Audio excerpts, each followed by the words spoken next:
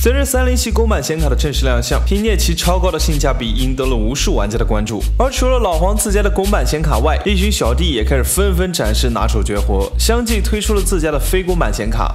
从5大品牌到3大系列 ，RGB 灯效、水冷散热应有尽有。下面就跟着超级氪的步伐，来看看哪些值得期待的非公版显卡吧。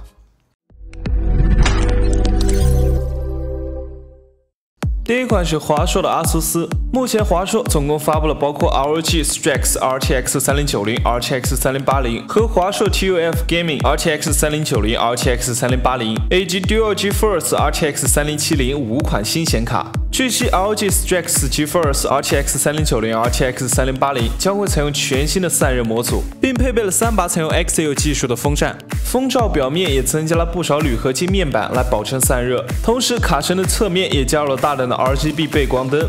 从侧面看过去就会异常耀眼，这难道就是信仰的力量？至于定位较低的 TUF Gaming 系列，与现款的20系相比变化并不大，但可以从侧面看出，华硕的30系将采用8+8 pin 的外接供电。至于入门级的 Dual 系列，目前首发版仅有 RTX3070，并没有发现3090和3080的身影，或许未来还会推出。目前微型首发仅推出了2款显卡型号，分别是魔龙和万图师。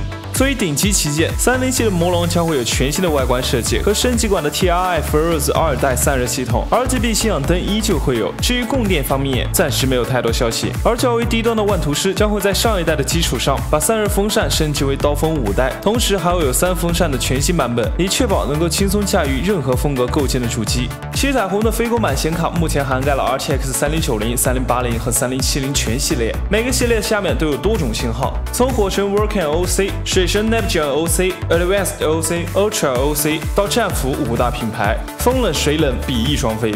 作为旗舰级产品 ，Vulkan 火神一直都是 DIY 玩家心中的大爱。这次的30系火神不仅依旧会有 LCD 侧显示器，而且这次它还是翻转的，极具赛博朋克元素。除此之外，火神的散热系统也将采用 iGame 全新自研的13亿风扇叶，以边缘折角形成捕风之手，将气旋压入散热器内，让散热性能进一步提升。除了火神外，追求极致散热的水神也有全面升级，不仅将水冷接口变成了360度可旋转弯折方案。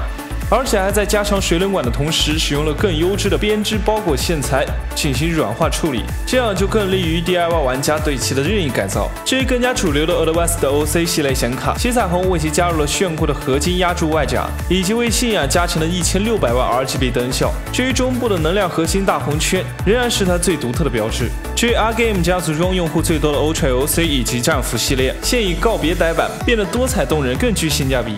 本次索泰可谓是堆料王者，一口气推出了在外观、散热和用料上各不相同的9款30系显卡，包含自家的 PGF、天启、X Gaming 3大系列。但以目前来看，升级方式几乎与七彩虹一致。旗舰级的 PGF 系列增强了散热设计和 RGB 灯效，次旗舰的天启系列虽然除去了华丽的外观，但加入了2次元 IP 形象天启机。至于主打电竞用户的 X Gaming 系列，则加入了全新的撞色设计，多彩的外观从视觉上更显青春活力。 最后是来自更深的炫光、星级和追风。和其他厂商不一样的是，目前更深直接放出了自家30系显卡的各项参数。具体来说，3070星级 TDP 功耗为220瓦，3080炫光的 TDP 功耗为320瓦，3090炫光 TDP 功耗为350瓦。至于 GPU 核心数、显存规格几乎与公版一致。总的来说，5大厂商的30系非公版显卡，除了在散热、外观和尺寸上都有不同程度的堆料外，它们的供电方案却几乎相同，大多采用了6+8 pin、8+8 pin， 甚至是3×8 pin供电。从中也可以看出，30系显卡不仅拥有强大的性能，还可能是个电老虎。根据微信官方消息，目前已经发布了首款支持30系显卡的全模组金牌电源，最高可支持高达3×8 pin的供电输出。同时，华硕也表示，即便是一个额定功率很大的电源，在已经使用很久的情况下，关于精细的调节电压方面，就可能会出现不兼容30系新显卡的问题。所以，华硕建议 RTX 3090、RTX 3080需要配备额定750瓦以上的 PC 电源才行。所以，考虑升级30系显卡的你，可千万不要忘了换个新电源啊！不知道在众多的非公版显卡中，你最期待哪一款呢？是信仰的败家之眼，还是实力强劲的微型魔龙呢？亦或是七彩虹的9段？欢迎在弹幕或是评论区说出你的看法。如果还想了解更多硬件相关的消息和科普知识，记得关注超级课。我们下期再见。